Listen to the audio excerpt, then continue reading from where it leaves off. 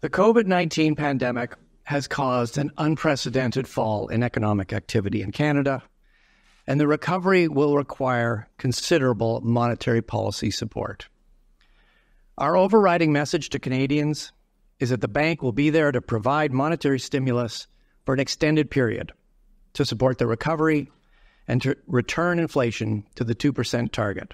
Interest rates are very low, and they're going to be there for a long time. Hang on. We got to stop. I got to get my producer to stop. Did you just catch that? They're going to be low for a very long time. Gary, do you remember when he did that? I do. I remember that very clearly. And that was a message for people to now go out there, spend money, and also receive the funding that they were giving them for their business. And this, I think, was, at least to me anyways, was reckless. It might not have been reckless if they said what they said that they were going to do, but because they didn't, it made it very reckless.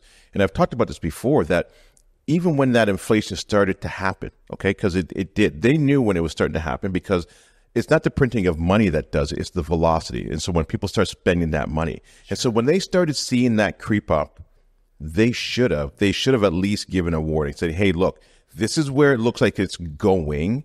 You may want to buckle up for this ride. Yeah. And it's funny because everybody, real estate started reporting on a daily basis, right? Why couldn't the Bank of Canada? They would know the numbers. It's not like they sit there and say, oh, we only know inflationary numbers at the first of the month. I mean, come on. Like, they know what's happening. They know what the transaction. Let's see what else he has to say.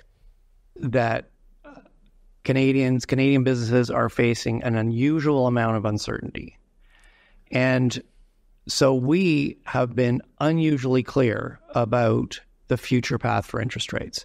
If you've got a mortgage, or if you're considering to make a major purchase, or you're a business and you're considering making an investment, you can be confident that interest rates will be low for a long time. Wow, hang on. I got to get my producer to say, hang on.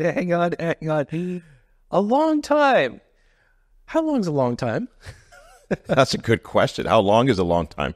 I think a long time is a lot longer than what had happened. At least our perception. Yeah, right. Wow, I don't know, because I think their reaction, their jerk reaction was so quick. Wow. Okay, let's see what else he has to say. Low interest rates make spending and investment more affordable, and spending and investment will support the recovery. That would be our message to Canadians. I gotta tell you, Gary. I've referenced this interview quite a few times, like where they turned around, backtracked, and people still can't believe he actually said that and then did the opposite.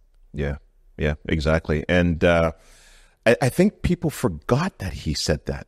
Yeah. When I talk to a lot of people, they forgot. And I've actually shown this clip a couple times as well too. It's like, oh, he did say it. Yeah. He did say it, right? And I think sometimes people have short-term memories. Yeah. But it's unfortunate that was said. It's unfortunate that people believed it, and it's put a lot of people in a lot of harm's way and in difficult times.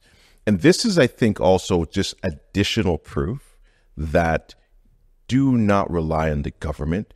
Do not wait for people to come and save you.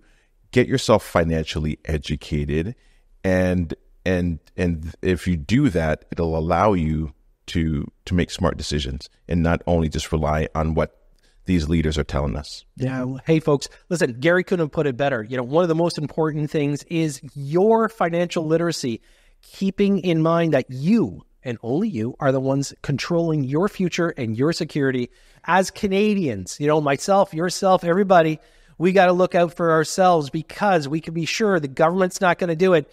By the way, just another fact, looking at what the Bank of Canada said and has done. Thanks for tuning in.